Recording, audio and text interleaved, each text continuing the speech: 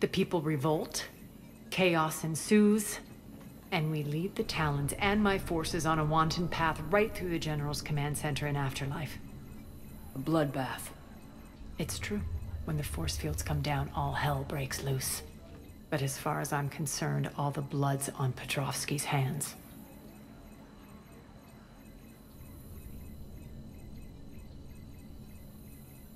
I won't bother you with more questions. All right, when you're ready, I'll meet you and Irene at the exit by the med bay.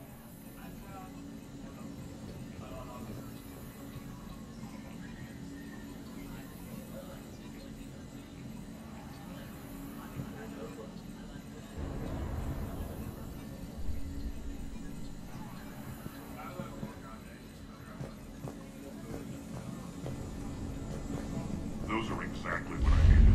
Thanks.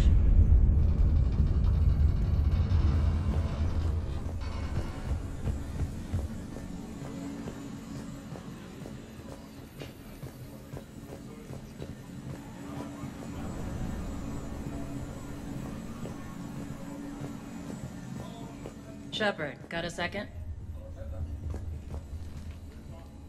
I know time is short, but I was hoping we could talk. Alone. Arya will be joining us soon. Now may be your only chance. I'm not trying to undermine Arya.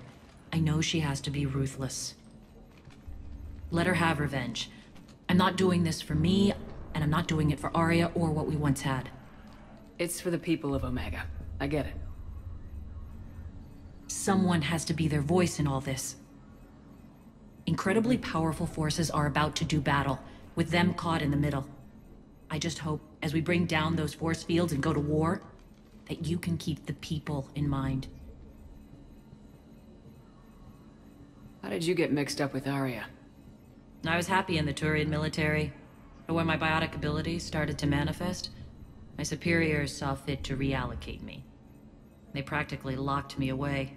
I couldn't use my skills to benefit my people, so I quit. I floated around the galaxy, looking for a new purpose.